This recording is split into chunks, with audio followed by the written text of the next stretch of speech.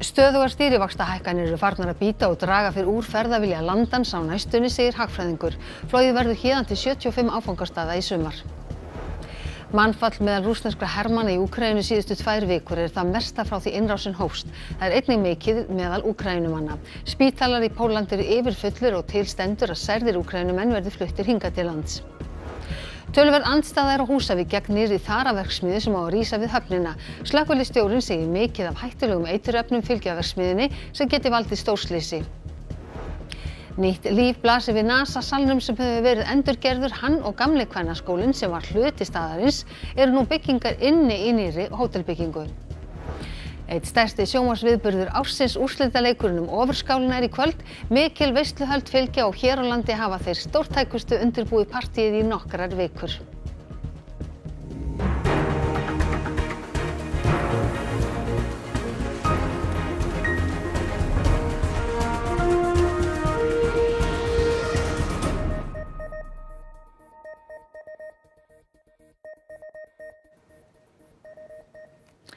Komið sæl. Hagfræðingur hjá Íslandsbanka telur að stöðugar stýrivaxtahækkanir séu nú farnar að bíta og að draga muni úr ferðalögum landsmanna á næstu vikum og mánuðum. 20 flugfélög bjóða upp á áætlunarflug til og frá Íslandi í sumar til 75 áfangastaða. Ferðagleði Íslandinga hefur líklega sjaldan verið meiri en nú, kannski ekki að furða, og framboð á flugferðum er meira en nokkru sinni fyrr. Þannig mun Íslandi fljúga til 48 áfangastaða í sumars. Nýjasti áfangastaðurinn er Krít og verður það í fyrsta sinn sem flugfélagið býður upp á áætlunarflug þangað alla föstudaga í sumar. Við erum að sjá Íslandinga ferðast mjög mikið til útlanda, það er alveg rétt, og til að mynda í október síðastlunum þá var metfjöldi Íslandinga sem fór erlendis, 50 hver Íslandingur. Þannig að samanskapi þá eru að eyða rosalega miklum gjaldeyri erlendis, en við erum ekki að eyða því sem að ferðamenn koma með hingað til lands. Þá hefur Play bætt verulega við leiðarkerfi sitt og mun í sumar fljúga til 32 áfangastaða. Nýjasti áfangastaðurinn er Toronto í Kanada. Flugfélögin eru með þessu að svara gríðarlegri eftirspurn sem hefur verið til staðar frá lokum kórónuveirufaraldursins. Eftirspurn sem Seðlabankinn berst við að draga úr með stöðugum stýrivaxtahækkunum. Og auðvitað Seðlabankinn búinn að hækka vexti núna 11 sinnum í röð og þeir eru orðnir mjög háir. Heimilin söfnu upp talsverðum sparnaði í faraldrinum og eru að njóta góðs af því núna. En við erum samt að eyða töluverðum fjárhæðum erlendis og það hefur auðvitað áhrif á gengi krónunnar. Og það er ekki bara samkeppni hjá íslensku flugfélögunum, því 18 erlend flugfélög hafa boðað áætlunarflug til og frá Íslandi í sumar til 33 áfangastaða. Viss er þar fyrirferðarmest og flýgur til 10 áfangastaða, þar á meðal til 5 borga í Pólandi. Samanlagt verða 75 áfangastaðir í allar áttir í boði í sumar. En verðhækkanir eru sannarlega farnar að bíta í og tölur sína að dregið hefur úr einkaneyslu. Ég held að getum horft á þetta þannig að það er alveg líklegt að það fari færri Íslendingar erlendis heldur en hafa verið að gera upp á síðkasti vegna þess að ferðalegur auðvitað svona ákveðin lúxusvara og þegar það svona minnkar, ráðstöfunartekjur minnka, þá er alveg líklegt að þetta sé svona fyrsta af listanum. Mannfall í stríðinu í Úkraínu hefur verið mikið í þessum mánuði og það mesta meðal rússneskra hermanna í Úkraínu frá upphafi innrásarinnar. Aðaláhersla Rússa nú er að stækka yfirráðasvæði sitt í austurhéruðunum Luhansk og Donetsk, en það gengur erfiðlega. Úkraínumenn tilkynntu í gær að 824 rússneskir hermenn hefðu fallið á dag að jafnaði það sem af er mánuði. Breska leyniþjónustan telur þessar tölur nærri lagi þó að hún geti ekki staðfest þær.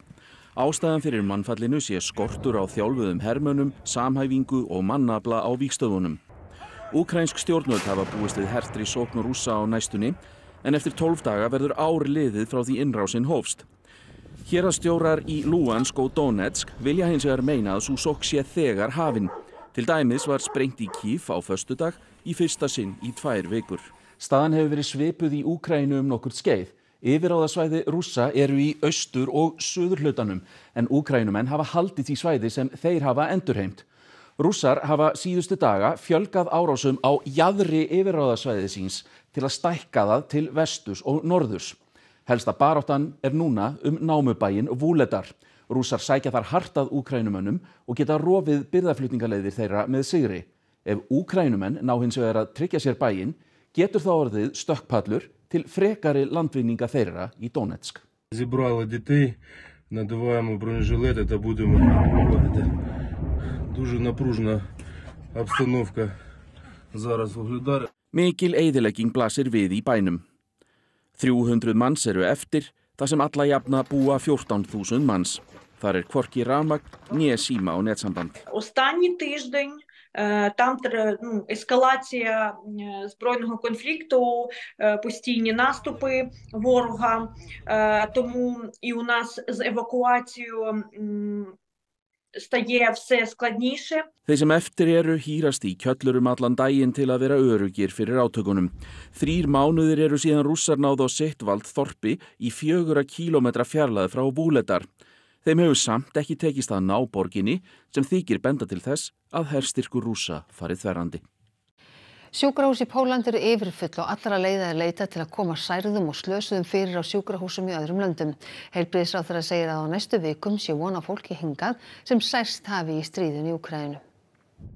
Willum Þór Þórsson heilbrigðisráðherra segir að það hefði komið til tals strax á fyrstu dögum stríðsins að sú staða geti komið upp að hingað kæmu særðir og slasaðir. Við mátum það hér með okkar spítölum þá og undirbyggum okkur undir það að þessi staða kæmi upp. Ég átti líka samtal við heilbrigðisráðherra Úkraínu það að við varum boðin og búin eins og við höfum verið að taka á móti fólki frá Úkraínu og við erum raunverulega þegar búin að bæta við einni heilsugæslustöð í móttökumiðstöðin í Domus Medica. Heldur að þetta geti gerst á næstu viku? Já, sú staða er alveg uppi og við erum meðvituð það. Ráðherra segir að skortur og legurýmum skapi ákveðin vanda. En getur heilbrigðiskerfi hér á landi sem hefur verið aðþrengt undanfarin ár tekið við særðu fólki frá Úkraínu. Við verðum bara að meta það hvaða hópur það er sem er verið að tala og hvernig þjónustu mest þarf á að halda og meta það þannig hvernig við tækjum á mótið þeim og hver staðan miðað við stöðuna sem er núna. Þannig að já, við mátum það þá og ég reikna með því að við tökumst á við þá ábyrgð. Yfir 33.000 manns hafa nú fundist látin eftir jarðskjálftana í Tyrklandi og á Sýrlandi á mánudaginn. Nokkrum hefur verið bjargað á lífi í dag, þar á meðal 28 ára konu í borginni Adiyaman sem hafði verið í rústum í rúma 6 sólarhringa. Stjórnvöld hafa verið gagnrýnd fyrir að tryggja ekki að byggingarreglum væri fylgt þegar hús voru byggð, en mörg húsanna sem hrundu voru nýleg og áttu að þola skjálfta á borð við þann sem varð á mánudag. Stjórnvöld hafa brugðist við með því að gefa út handtökuskipun á hendur yfir 100 manns fyrir brot á byggingarreglum. Á 3. mánuð hefur liðið frá því að 8 ára fangelsisdómur var kveðinn upp yfir karlmanni vegna lífshættulegrar skotárásar í miðborg Reykjavíkur án þess að dómstóllinn birti dóminn. Framkvæmdastjóri dómstólasýslunnar segir almennu regluna þá að birta eigi dóma innan 5 daga. Tvítugur karlmaður hefur verið dæmdur í 8 ára fangelsi fyrir að ætla sér að bana öðrum karlmanni með þrívítaprentaðri byssu á Bergstaðastræti í Reykjavík í febrúar og síðasta ári. Vísir greindi fyrstur fjölmiðla frá þessu þann 7. þessa mánaðar. Þess má geta að dómurinn féll í héraðsdómi Reykjavíkur í nóvember síðastliðnum og hafði enn ekki verið birtur þegar fréttin var sögð í febrúar. Framkvæmdastjóri dómstólasýslunnar segir regluna vera þá að allir dómar Landsréttar og Hæstaréttar séu gefnir út, enda sé það liður í hinni opinberu málsmeðferð, en hjá héraðsdómstólunum sé ákveðna málaflokkar undantekning frá því eins og þegar þinghald er lokað, auk þess sem dómstjóri hafi heimild við sérstakar aðstæður til að gefa ekki út dóma. En annars meginreglan svo að það á að gefa út dóma. Og það að dómar séu birtir opinberlega á það að gerast innan eitthvað tiltekins tíma? Já, dómstólasýslan hefur gefið út, tiltölulega nýlega endur gefið út reglur útgáfu dóma. Samkvæmt þeim ramminn 5 dagar sem á að miða við. Þá hefur orðið svo breyting á starfsháttum flestra héraðsdómstóla að nöfn málsaðila ekki birt lengur í útgefinni dagskrá þeirra. Aðspurð hvort það stangist á við regluna opinber réttarhöld, segir Kristín. Jú, svona alla jafna, en það geta verið ákveðin sjónarmið, svona svo persónuverndar sjónarmið og friðhelgi einkalífs sem að kalla á að það sé hreinsað. Dómstólasýslan og Blaðamannafélagi Íslands hafa fundað að veita blaðamönnum frekari aðgang og þannig tryggja betur opinber réttarhöld. Slíkt sé gert annars staðar á Norðurlöndunum, en hér sé hins vegar gengið lengra í að birta dóma en þar. Undanfarna mánuði hafa skiptinemar flykkst til landsins í hundraðatali. Aldrei hafa jafn margir skiptinemar sóst eftir námi við Háskólann á Akureyri og Háskóla Íslands. Skiptinemum á Akureyri líkar öryggi þar en finnst sólarleysið og hátt matvöruverð öllu síðra. Ísland vex sífellt í vinsældum sem áfangastaður fyrir ferðamenn en svo eru alltaf einhverjir sem taka þá ákvörðun að dvelja hér í lengri tíma til að stunda nám. Skiptinemar sem sækja nám við Háskóla Íslands og Háskólann á Akureyri hafa aldrei verið fleiri. Óvenjumargir eru líka í skiptinámi við Háskólann í Reykjavík en hérna á Akureyri eru 100 skiptinemar í námi, í Háskóla Íslands 600 og 250 í Háskóla Reykjavíkur. I chose to study in Iceland because I really like the environment here. Seeing volcanoes and glaciers isn't something I can see where I'm from, and also I had heard how safe and welcoming this country was. Same, yeah. I came here because I wanted to study and explore like the unique terrain, and I also wanted to experience a culture that I've never experienced before, and Iceland just seemed very like otherworldly to me. Þeim fellur námið á Akureyri vel þótt háskólasamfélagið sé nokkru minna en þau eru vön. Þau segja rólindi og hjálpsemi Íslendinga hafa komið sér á óvart og hve örugt umhverfið sé. Þó fylgir dvölinni vissulega nokkrir gallar. Yeah, definitely lack of sunlight, especially in the beginning, and also the prices of the food are a bit higher than like in other countries, I would say. Yeah. I would agree with that as well. I think I didn't anticipate how much money I would spend here on just food and drinks. Arne Treholt njósnari á vegum Sovétmanna látinn 8 að aldri. Treholt var handtekinn árið 1984 fyrir njósnir en hann hafði þá árum saman veitt Sovétmönnum og Írönum upplýsingar sem hann fékk meðan hann var einn af nánustu aðstoðarmönnum ráðherra norska verkamannaflokksins. Málið vakti mikla athygli enda að mörgu leyti einstakt mál á Norðurlöndum. Treholt var árið 1985 dæmdur í 20 ára fangelsi fyrir njósnir í þágu Sovétríkjanna og Íran. Hann neitaði alltaf sök. Hann var náðaður 7 árum síðar og hann bjó í Moskvu síðustu æviár sín. 40 einstaklingar og fyrirtæki á Húsavík gera athugasemdir í deiliskipulag þar sem Íslands þara yrði úthlutað lóð við höfnina. Slökkviliðsstjórinn bendir á mikla notkun á hættulegum eiturefnum í fyrirhugaðri verksmiðju sem gæti valdið stórslysi. Breyta þar deiluskipulagi og sameina 2 lóðir við Húsavíkurhöfn til að koma þar fyrir 5.000 fermetra verksmiðju Íslands þara. Þar á að vinna afurðir úr stórþara sem vex á hafsbotni undan Norðurlandi. 41 umsögn barst Norðurþingi þessa deiliskipulagsbreytingu.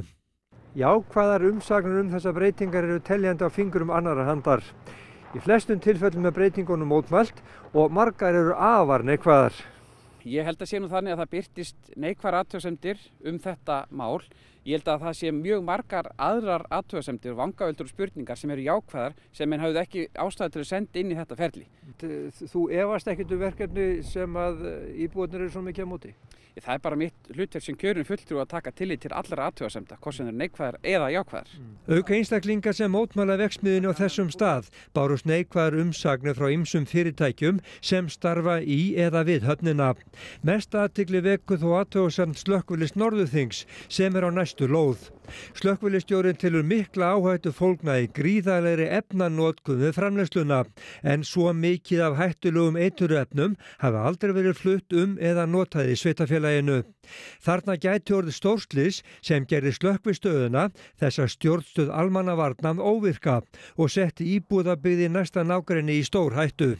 Já, við erum sem betur fyrir með öflugan og góðan slökkviliðsstjóra sem bara er embættismaður sem vinnur vinnunni sínu og bendir á þessa hluti og þess vegna var gert áhættumat sem við bara vorum að fá í hendurnar og erum að fara að vinna með þetta áhættumat að skoða einmitt hvað þetta felur í sér.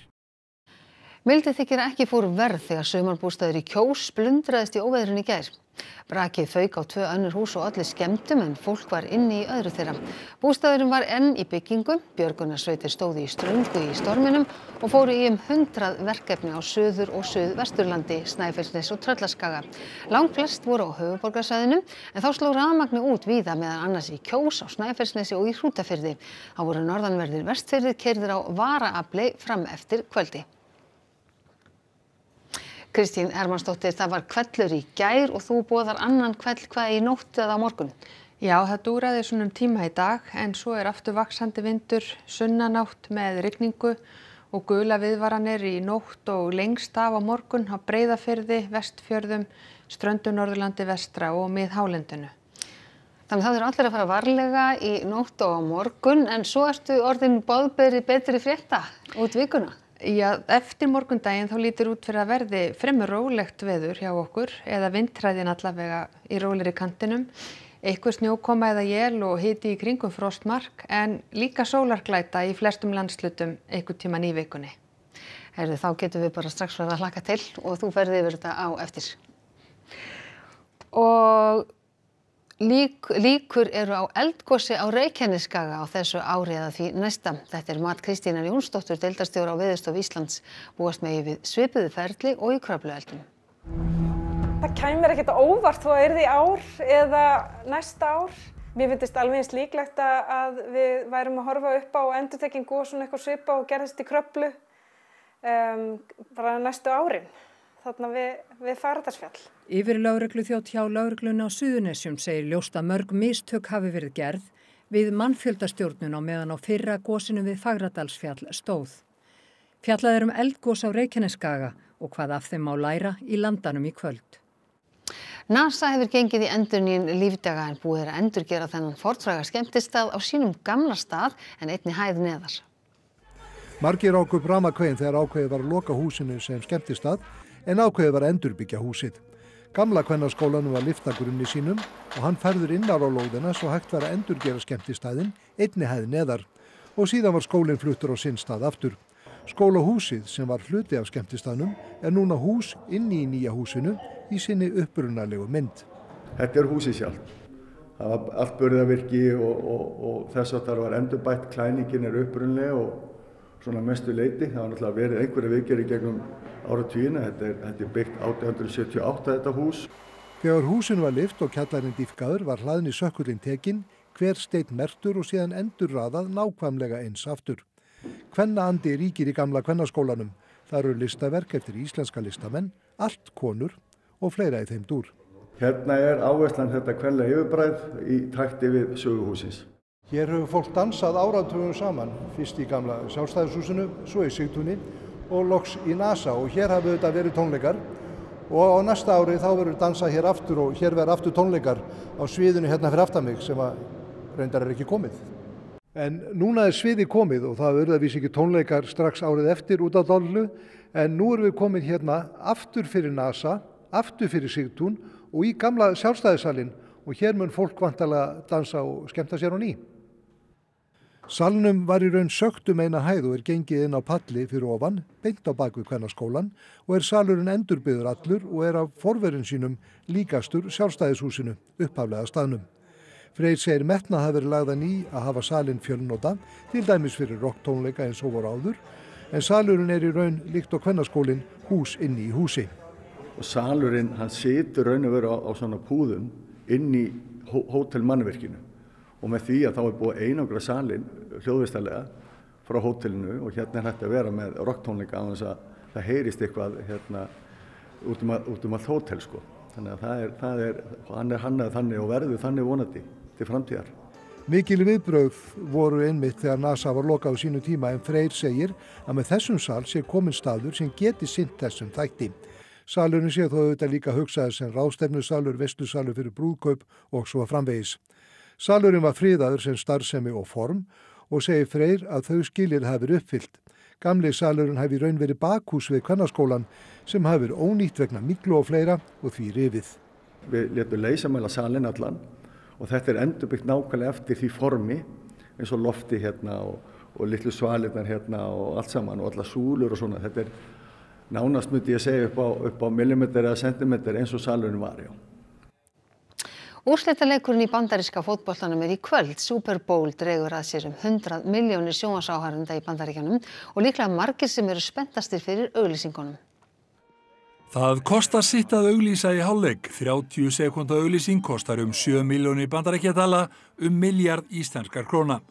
Þá ekki talið með kostnaðurinn við gerð auglýsingarinnar. Fræga fólki fær sitt fyrir að koma fram í henni.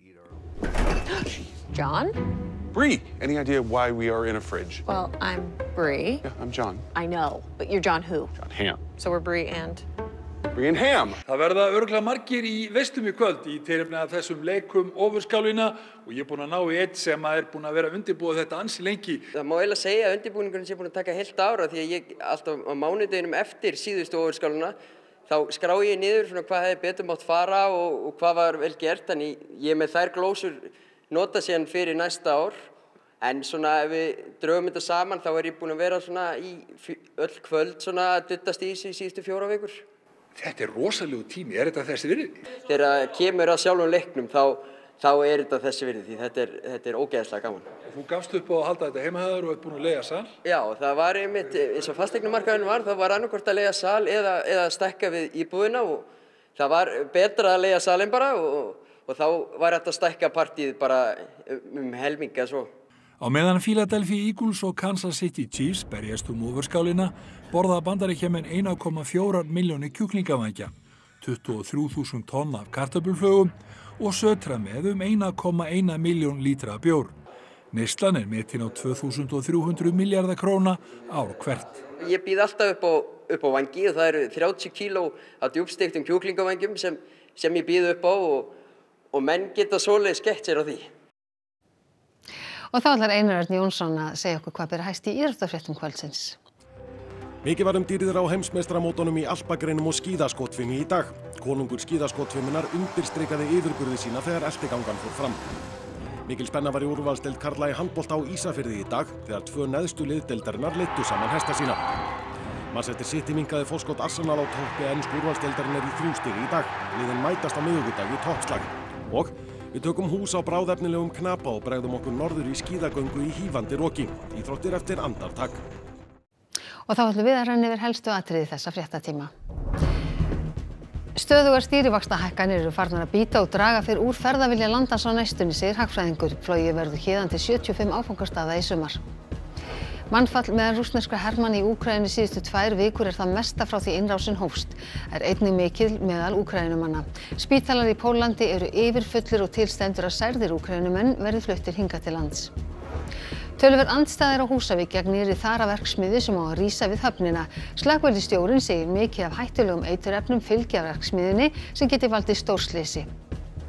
Nýtt líf blasir við NASA-salnum sem hefur verið endurgerður. Hann og gamli kvennaskólinn sem var hluti staðarins eru nú byggingar inni í nýrri hótelbyggingu.